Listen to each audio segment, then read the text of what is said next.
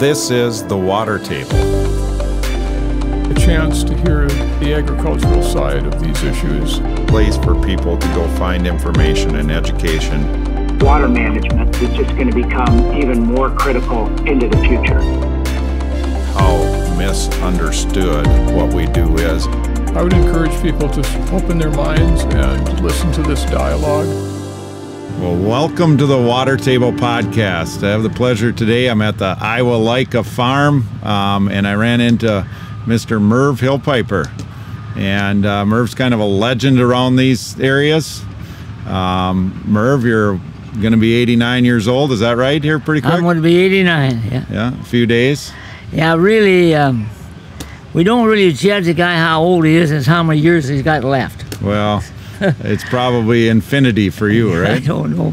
Yeah. I don't know. Well, wanted to just talk to you about your life and your career a little bit. Been an auctioneer, kind of a American renowned auctioneer. You've been involved in the National Auctioneers Association for years and years, and done equipment auctions for 65 plus years, is that right?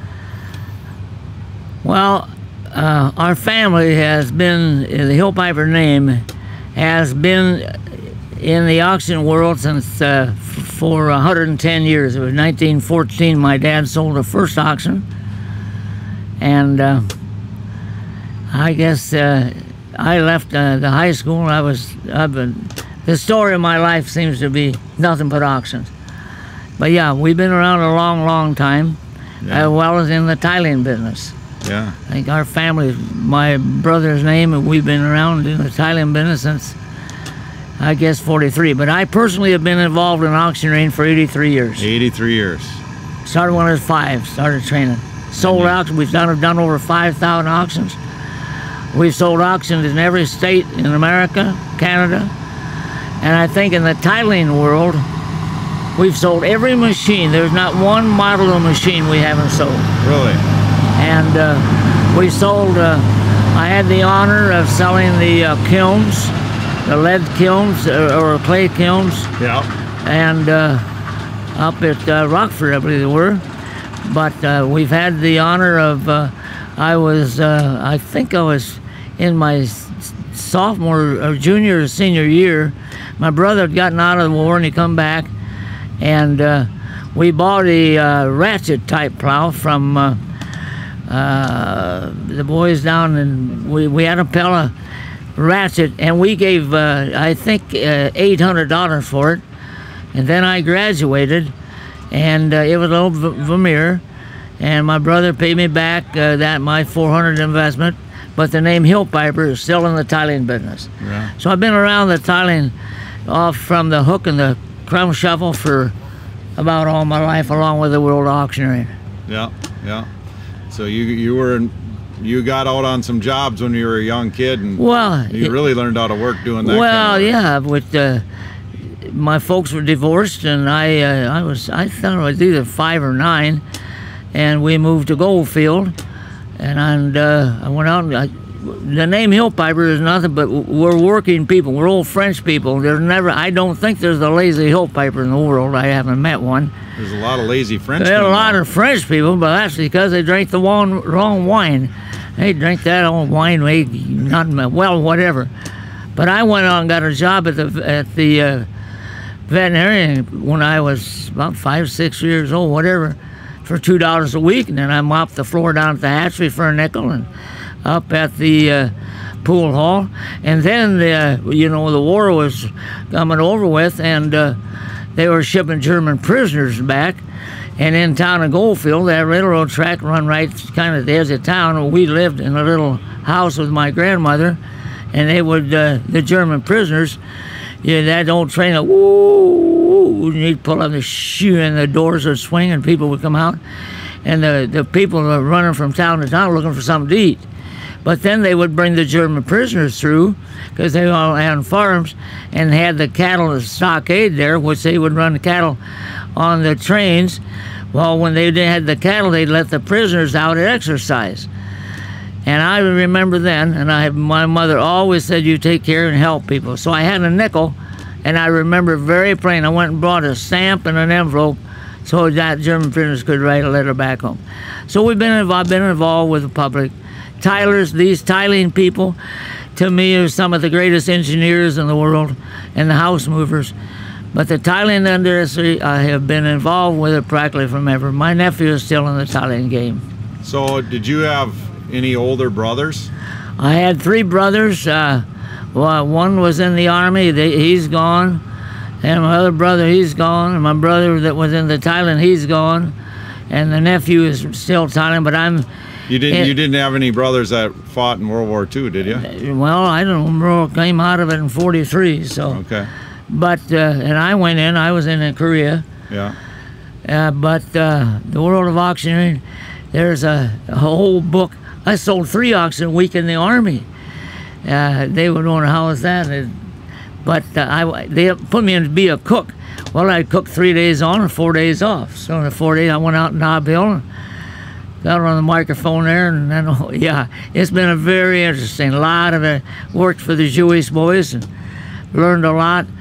But in the world of auctioneering, 50 times I competed in the World Championships. Yeah. And finally, in 2004, on my 50th try, I finally was awarded the gold medal for the world. Really? So it's been Where was that at?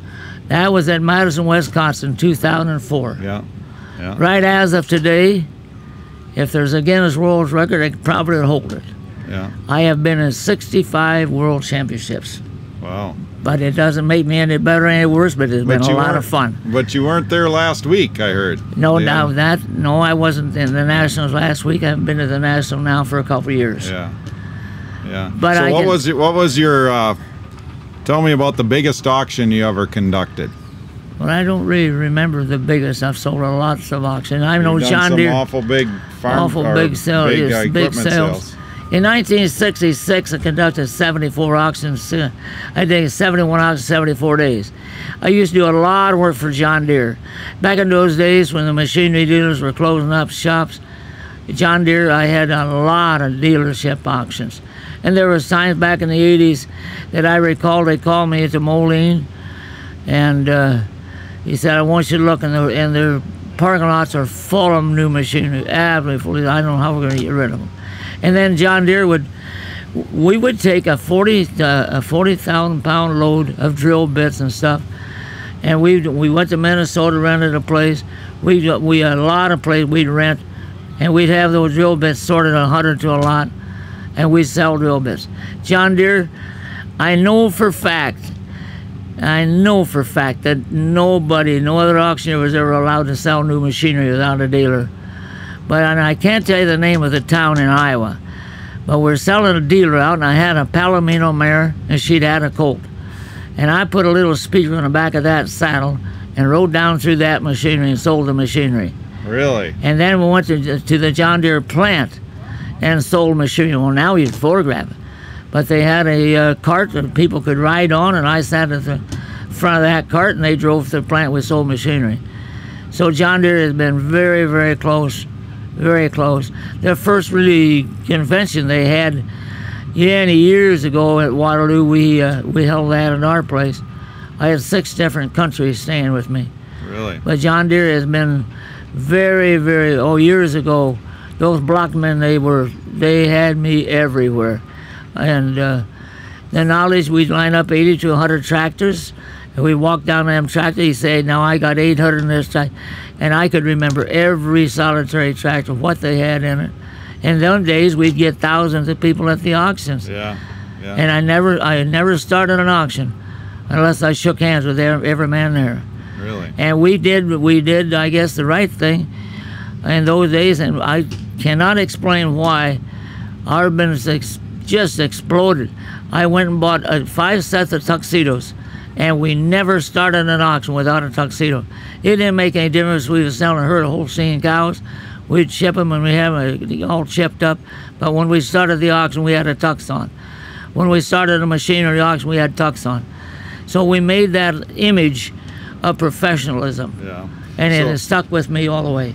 Tell me, would you have a favorite item you ever sold? If you could pick one item that you ever sold that's something that stuck with you that was unique, or? Well, in California, we did 1,000 Caterpillars, and that was right when faxes were coming in. Yeah. And I had a car that was a Queen Mary, one of the queens of England. It was one of her special cars. That meant a lot. But Craig was 8 years old at the time. We had a 6-day sale, and we had Lindbergh's engine, Duesenberg's, and Craig sold that at 8. So a lot of those memories. The Pennsylvania Railroad called, and I went out and looked at all of their items. But I tell you, there's been so many unique things, so many. Yeah, I bet. Then I had a chance to Ralph Wade, probably in my opinion, the greatest auctioneers of all times. One of the greatest, most wonderful. But there's, in the world of auctioneering, you have bid callers and then you have auctioneers. So, but Ralph's a true auctioneer. So somebody made a dowel replica of Ralph, and I bought that dowel, the first one, for $4,000. And I gave the money had to go to St. Jude. So that particular visit to St. Jude, I never forgot those kids at St. Jude. And I think today the National Auctioneers has raised millions and millions of dollars for St. Jude. So there's a lot of memories. But I'll tell you what, I made a statement one day and the guy said, I'll prove it. Yeah, I said, you give me a pile of cow manure and a couple cows, and we're going to have an auction. So he called me down to Kansas City, and he had a herd of longhorns, and we set some chairs up. We set 16 chairs out in the cow yard, and we drove the longhorns, we drove them out and shut the gate, and the people came and sat on the chairs, and we had an auction, and I don't know how many million was sitting on the chairs. And then we went to Greeley, Colorado, and did another same thing. Yeah, we've had so many, but there's nothing so wonderful. And it's an art.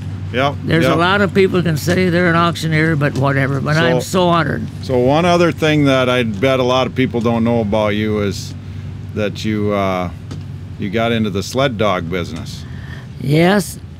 Can you tell us about that? How much time do you got here? Well, not a lot, but tell us the highlights. Well, I'll go to the facts real quick. Yeah. We were very busy in the auction business. My wife said, I think you need to get a break. So I got on a plane, flew up into Minnesota, went fishing. When I was up there fishing, I saw these little things. Well, he said they were moose turds. And so I said, well, we'll come back and hunt moose. So we came back that winter and hunt moose, and all of a sudden, by golly, there was a bear. Well, we got a black bear in there. So anyway, I had that black bear, and the guys at Parkersburg had just come back from polar bear hunting, and I said, well, where did you, if you want to go polar bear hunting, you better go quick. So I called, got a booking, flew to Alaska to polar bear hunt, and we went off the coast of Siberia. It's a long bet, you take it real quick. So we went out on the ocean, and I ended up getting a polar bear, and I had to have it, we skinned it, brought it back, and the Eskimos then had to flush it. And they were going to take it down to the ocean the next day and flush it. Well, there's some dogs laying out there, and I said, well, now, when you come down to get me in the morning, you bring that dog team. So here he come with 7 dogs, and that was the day I got sick. So we took the hide, and I sat in that sled, and I said, oh my gosh. Well, I ended up buying a dog team. To make a long story work, I ended up in the top 3 of the world, and I was over 500 races. And if you gotta go quick, I'll tell you the final analysis. Last year, Anchorage, Alaska invited me back to the Hall of Fame and played a great honor. I was in the movie Spirit of the Wind, and that was a movie about my good friend George Atla. But I had a chance to go back to Anchorage, and I set the world record on that hill called Cordova. That particular day, all of Alaska and America was in the race. Dogs from the top dogs of the world. Really? And the first day I went out with 12 dogs, ended up 3rd that day. The next day I went with 10, ended up 3rd. And the last day I did what no man had ever done. I ran the race with 5 dogs and still ended up 3rd in the world. So it's been a real thrill. Yeah, I was in over 500 races. Well, I'll tell you what, you might have French heritage, but you're Iowa born and American made. So. Well, we appreciate it. Des Moines racer, printed some awful big stories, and we appreciate it. I think they said Iowa loves the Hilpipre. So Yeah. we Well, love that. And to you people in Presco, you guys have all been part of my life. I could tell you, we could tell stories upon stories with the sales with your wife, and my oh my at the LICA convention. Your wife had just gotten out of auction school, and I had her help. And then the day she called and wanted to be a world champion. Took me 5 years, you know that, a long time. But your wife ended up being one of the top auctioneers of the world. So proud of her. And she's known all over the world, China, everywhere. Yeah. So it's been a real wild ride. I'm real grateful. God has been so good. My memory, most guys my age can't remember if they put a belt on or pants or where are they. My memory is so rock solid. I don't know what I'm doing, but doctors, they tell me, what do you eat and what do you take? But I really take care of myself. Yeah. Thank you well, for that. Merv, thanks for joining us on the Water Table Podcast. Well, I'm all proud of these Tylers. Thank you.